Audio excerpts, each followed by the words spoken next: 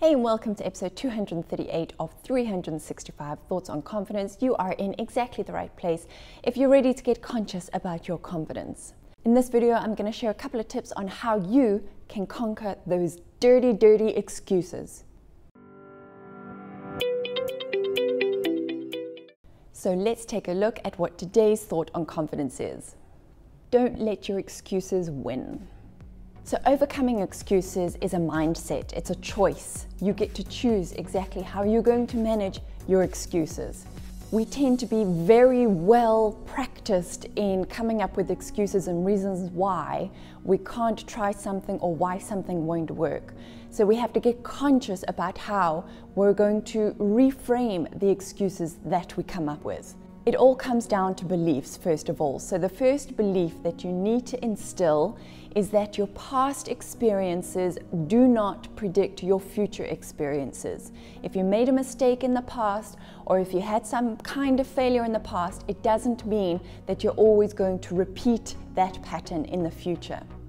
So let go of those past mistakes and failures.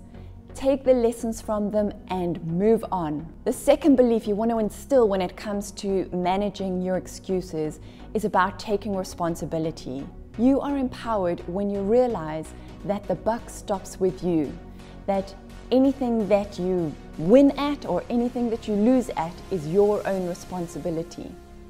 You cannot blame others, you cannot blame the economy, you cannot blame anything outside of you. Yes, shit does happen, life happens, but how you respond to it is your responsibility. And that right there is an empowering realization. So all the excuses you can come up with, it's your responsibility as to, first of all, whether you come up with them, and secondly, whether you're actually going to believe them. The third belief to instill to overcome excuses is about recognizing that resistance that you feel, whatever it is that you're wanting to achieve that is suddenly triggering all of these excuses and these reasons why you can't achieve it, use that as a trigger. Feel the resistance and start training yourself to take action when you feel that resistance. Use it as your motivation to get going now, get going imperfectly, get going without all of the answers. So that it becomes like that Pavlov's dog, that you feel the resistance, right, that means I need to go. So change up that mindset, reframe what that resistance and what that fear and what those excuses mean to you. If you find yourself making excuses, it means you need to get going, take action. The fourth belief you need to instill to overcome your excuses is about stop buying your own bullshit. Stop buying into your own BS. It's so easy to lie to ourselves, and it's so easy to fall for our own lies. And how backwards is that? So when you find yourself kind of falling into that trap of believing your own excuses, stop what you're doing and ask yourself these questions. First of all, is it true? So that excuse that you've just come up with as to why you can't do that thing, ask yourself, is it really true? And be honest with your answer. The second question to ask yourself is, do I accept it? Whether it is true or not, are you willing to accept it? If you are willing to accept that excuse, then that means you're willing to accept your status quo. You're willing to accept that you will never reach your dreams. And if that's acceptable to you, carry on.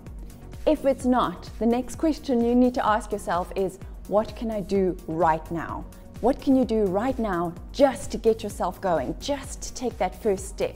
Even if you don't have all of the information, what's one thing that you can get going right now in this moment before there's room for even more excuses to come your way? So I hope these couple of tips help you in winning the game of excuses. I'd love to hear from you.